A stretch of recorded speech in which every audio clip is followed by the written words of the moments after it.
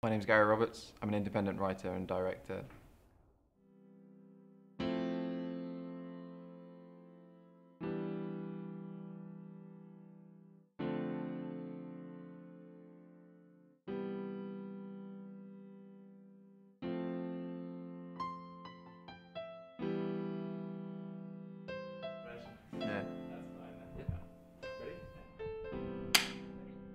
Yeah. So I was living with a band called Felix Fables, and yeah, they asked me to sort of do their first music video. After doing music videos for a while, I kind of got offered to do some, promos and campaigns and stuff like that for an agency that I work for now, and that sort of opened that up.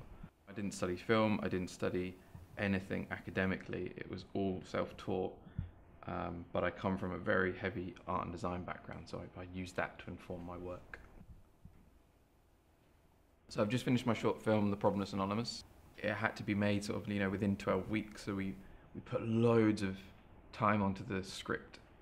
So I think some of the struggles I've had making this short was time for me, because I think I had a set given time, and obviously money can only go so far. So again, it does really come down to budget.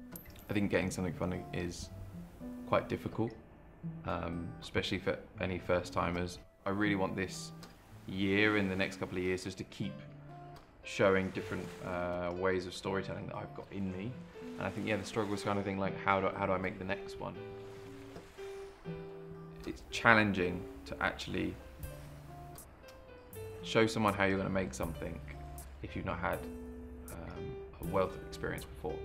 So as a first-time filmmaker, you're always going to get challenged there where you probably can't do that, or you have no proof that you've done something like this. And I think that happens a lot. So I think what you should just do is just try to make it.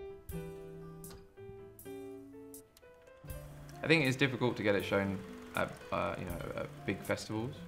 I think that's there's so many films submitted to things like Cannes and Tribeca and Sundance and stuff. So your odds are really against you in that sense. But that doesn't mean that it should stop you. I think what you have to do is judge what you want the film to do. For independent films, getting distribution is probably quite difficult. I think you really need partners to help you do that. I think there's some element of self-distribution.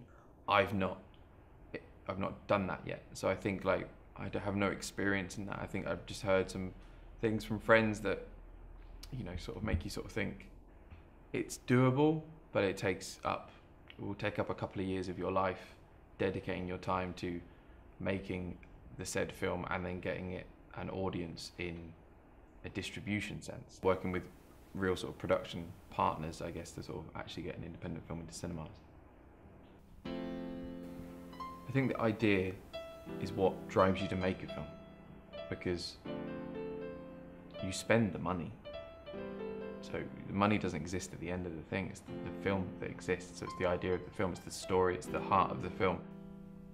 Through the sum of everybody working together, the crew, the cast, coming on because they love the script, and pretty much it's made up of all, friends, especially now. But before, some of us were kind of strangers on set in that sense. But I think it's just because the sum of everybody came together and we got to make it because everybody sort of believed in it. So I don't think that looking forward, I want money. I just want to keep giving the opportunities to tell a story. I think the difference between Hollywood and independent films, for me, I love both. I think because I quite like being able to go to and see a popcorn film and be amazed at sort of the level of the work. The Indiegogo model challenges what Hollywood has coveted for so long, and being held is that those sorts of budgets are not accessible to indie filmmakers, and actually that it just proves again that if the idea and the story is interesting, the audience will help actually make it.